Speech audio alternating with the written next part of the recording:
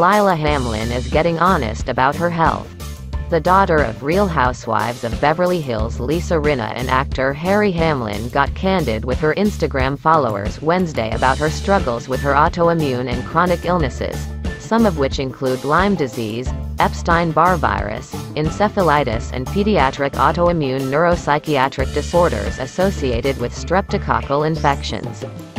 In an Instagram story, the 24-year-old model shared a photo of herself with an IV in her arm, detailing how she has been grappling with her health issues for the last few years and is now ready to share.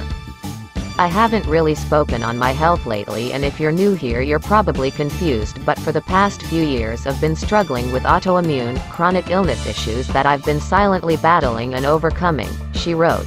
"It's definitely been tough mentally alongside physically.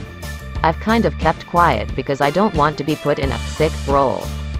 I've faced a lot, overcome a lot, and I know that I'm going through this for a reason, and that reason is to share what I've gone through and what I've learned with you," she said in the story.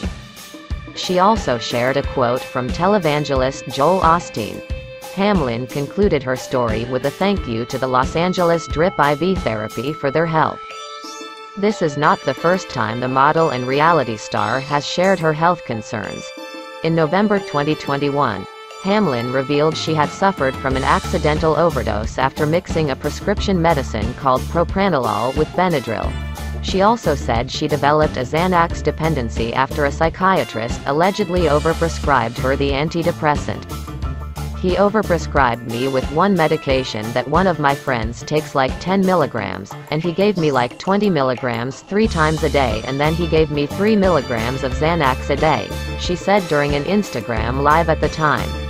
"So my body got dependent on Xanax number 1, and number 2, I overdosed. I didn't mean to at all.